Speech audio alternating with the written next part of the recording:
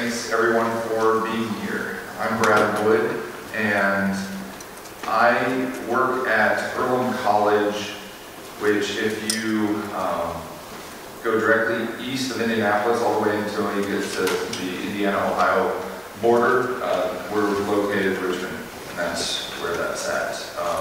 I've been web developing since the 3rd grade. Was asked by a person if I wanted to learn how to build web pages, so started with front page editor and was tired of how much it jacked up my code. So went to Notepad and then worked on building websites for elementary school, junior high, and high school. And then graduated with BS in computer science, new media systems. This is our web team at Earlham College. So we have to do a lot with not very much. So the web content manager, he's been at Earlham for 25 years, so he really understands the politics of who to go to and what content is good to get some pushback and what content changes need to be there and stuff. So that's very helpful. I'm glad I don't have to do his job on a daily basis. I'm able to dive into the technical side of things, build out new functionality that doesn't currently exist. And then I have 3 student workers. Okay, so we have 3 student developers, and what's been really nice about that is I'm trying to get them exposed to open source and committing code so that then they have a better setup when they are talking with employers and saying, hey, I have this experience. And so I'm really trying to build that into our process with going to the new CMS. So the problem is that our current CMS is old and clunky, and it's just pretty much myself and students that are able to work on it. So my goal today is to take you along this journey of replacing the old CMS and with a new modern one, and what to keep in mind when looking for a new one. You might be able to salvage what you have, but if you can't, then these are some of the things that I think are helpful for looking for a new content management system. So the current one that we have is in Braco 4.9, which is a .NET ecosystem, and my predecessor had left 6 months prior to me getting there, so there really was no knowledge transfer that took place. So I felt kind of like a surgeon, doctor, do no harm. So there's some code and stuff in there that it's like I really can't grasp what all it's connected to, so I was able to use the code that's in the system already and say, okay, that's generally what's happening. I want to build new stuff. Okay, I'll build it. And that was sort of my strategy from the get-go. And yes, periodically that error message does show up in the admin panel. But my rule is do no harm. If the site's still working, don't cross your fingers and hope things go well. And usually a server restart helps it out. So yeah, the old CMS can feel like a jalopy when the grades are at. But you want the modern one to feel like this, that's dependable. And so in that search, there's lots of CMSs out there. You can find some of these elements that I'll be discussing today in several of them. This was just sort of the one that apostrophe CMS was the one that sort of stuck out that would work well for us. And the bread and butter of what I do is front-end development, UX, and so server stuff and managing that is kind of scary for me. So this content management system, I was just amazed at getting it up and running and how quickly I can do it. And it sort of finds the sweet spot between open source, enterprise support, And there's some other colleges like Franklin and Marshall, they use this, and then some smaller subsets of Duke have used apostrophe CMS. So apostrophe CMS is built by the folks at Punk Ave, and from my understanding is that they wanted to build websites in a consistent manner, so they ended up building their own CMS because they didn't see one out there that fit their clients' needs, and then that sort of developed into this product that then they do offer enterprise supports. So the other awesome thing is that I'm actually able to chat with the developers of the CMS. So it is open source, and sometimes I am amazed at how much free help they give in the chat room. I think some of us take advantage of that, but they are very helpful, and it's able to sort of give you that pulse of what's coming down the pipeline, and be able to interact with other community members that are using it and think about different use cases and stuff. And so this is a Discord server that they have for the community.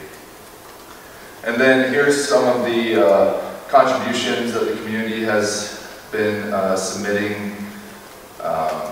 And so that's another awesome thing to be able to tweak and modify, and also be able to look into the code and see how the apostrophe CMS is doing it, and then you can extend it or modify your own version of that. So the first thing I want to share that has been a big pain point with our old CMS is our old CMS does not have in-context editing. So let me go back to this slide that has that tree on the left-hand side. That does not map up very well with the actual navigation of the site. So, and unfortunately, the search functionality was very limited. So sometimes when you upload an image in there, good luck finding it again. And then I kind of have to put myself in the mindset of whoever might have like created that page, like where, if I was this person, where is it in this tree? So that can be very frustrating. And so within context editing, if you have permission, if you're logged in and you have permission, then you can edit it. And you can scope that down. You can scope that down to very granular, create different groups and stuff. And pretty much what you can add there, widgets and other stuff, is just up to your imagination. So it's going to be, I think, adopted very well by the new users. It's going to minimize the amount of training, and we'll be able to have control over a lot of widgets. So this is grabbing images from the media gallery, and those images can easily be stored in Amazon S3 storage. So during the development process, we've been thinking about, okay, what's our current functionality on our website? What is some functionality that we can consolidate together in order to minimize the number of modules that we build? And the benefit is when you fix an issue in one module, wherever it's used on the entire site, that fix gets trickled there. So it's not, so that will be very helpful in the long run. So as you see, when you click the plus sign, it drops down. Those are the available widgets. And you can define what widgets are available on different types of pages as well. And then the apostrophe logo up on the top left is where you access the main thing, the main menu. And you have really ultimate control of what menus are there and the field types and stuff. So context editing will save a lot of time because you're not trying to be sort of stuck in these two different worlds of the admin panel and the website.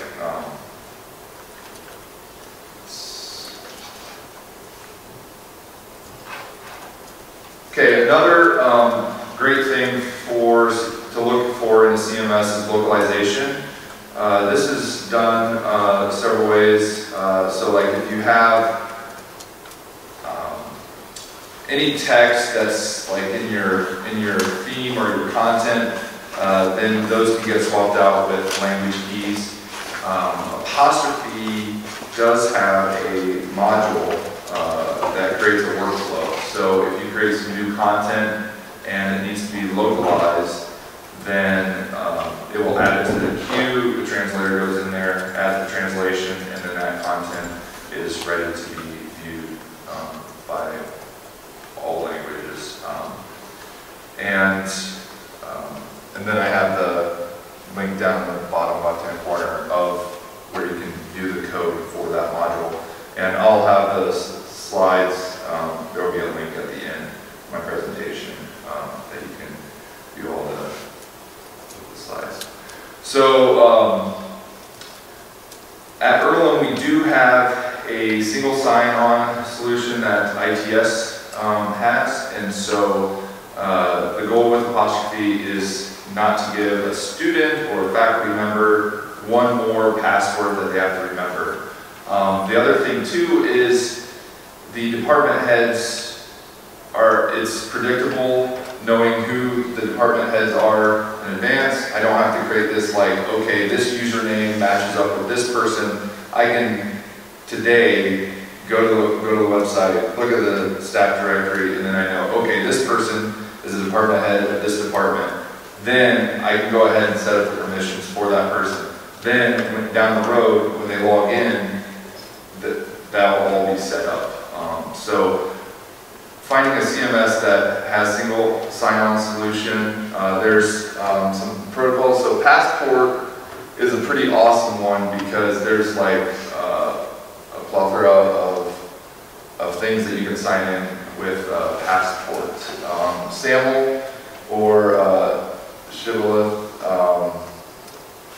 I think ITS has one of those two, and so I'll be interacting with that single sign-on. And another thing to look for is responsiveness. So I, many years ago, had worked for a software company, and the product that they shipped had a certain version of Bootstrap associated with it. And we ran into issues when clients would have a newer version of Bootstrap than the core product, and you had to do a lot of like scoping so that all the functionality of the content could leverage the newer version of Bootstrap while trying to not interact and mess things up with the content management system. So in this case, Apostrophe CMS does not come with Bootstrap, but you can easily layer it in when you pull in the dependencies. The other thing is I created a module that allows you to build columns on the page, and I decided to go with pure CSS for the grid so that it was just isolated to that, and then it was less likely to conflict with anything else. So with pure CSS, you're able to just import just the grid portion and have it build it out. So the module, you're able to place 4 columns, and then you're able to say, do I want this to be a narrow page or a full width page? And then you're able to describe the widths of the 4. The other thing is that you can do it recursively. So within those 4 columns, 1 to 4 columns, you can also put 1 to 4 columns and just keep on doing that down. So it was nice to be able to just build that and then just be able to have that flexibility right out of the gate. And they use less files for CSS just by default. You can switch it out for Sass. It's a little bit of tweaking, but pretty much those work fairly similar. And so another thing you want to look for is how much control do you have over search engine optimization, especially a lot of the meta tags that go into the code. With apostrophe CMS, you're able to pretty much have ultimate control. They do have a module that adds the SEO module that will add some additional fields to get you thinking about making better, more semantical SEO markup. But ultimately, you can have complete control as what the markup is, and you can also in your So unfortunately, the recording of my talk stopped recording for some reason. So I'll just discuss here about the additional slides and the ideas behind them. So the other thing that you want to have is distributed.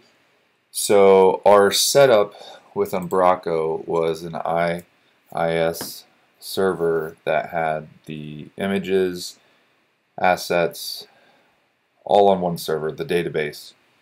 So you really couldn't grow and scale as the number of images increased, then the performance would go down. With apostrophe CMS, we're able to sort of separate those things into different baskets. So the images get stored on Amazon S3 storage. The database is MongoDB, which during development, we have our IT department spin up a MongoDB database. And then the Node.js is on a Heroku server. And for development, we're just working off of the sandbox from there. So that really allows you to grow and scale those different areas as needed. Then the migration process we're going to go with is we're going to screen scrape as much as we can from the old site and have it generate these CSV files. Now each module of apostrophe is able to have CSV files to be able to import. So your people directory has all the people, and you can generate a CSV file to import into there. So we'll create the CSV files, import the data, and then we'll remake those connections to the image assets through the admin. And then this slide, the migration strategy, is, I'm calling it more or less like develop as the water becomes more clear. So development stage, develop a one-to-one of what the current site is to about 65% of the functionality of the current site.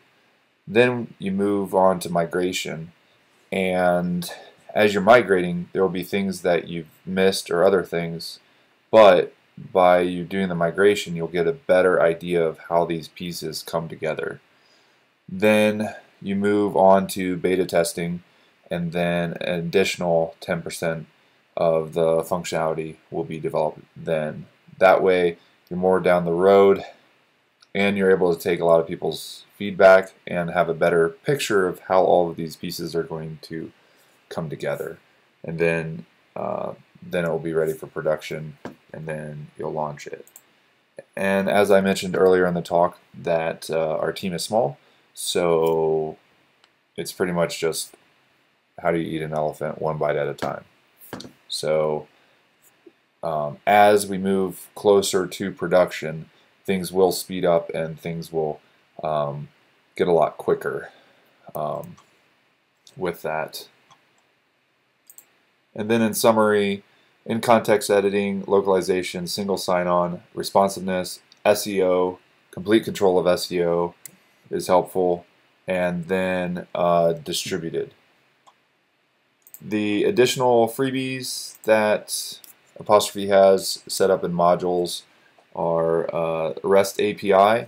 So any of the modules you can expose to REST API just by doing a REST API equals true, and then you include the Apostrophe headless module, which that's really awesome. So if you have another microsite that needs the staff directory or another object, you can do that easily. Then there's also rich text permalink. So if you create a news article and reference like a professor in there, and then down the road they change their name or something else changes, that reference in that article will be updated automatically. So that can also work with class names and other objects, so that if they change down the road, any place they are on the site will be updated. Then Apostrophe also has a lean front end option. So if you don't want any libraries, jQuery, all that stuff, it's just the bare bones of what Apostrophe will run on. You can also implement that. And then once again, S3 storage, super easy customization, and then that gives you the ability to store it in the cloud. And thanks for listening to my talk and watching the video here. And then there's the link for the slides if you want the whole slide deck. So I'm Brad Wood, and it was great to be able to speak at WebCon. Hope you enjoyed this talk, and feel free to send me an email if you have any questions or comments. Thanks.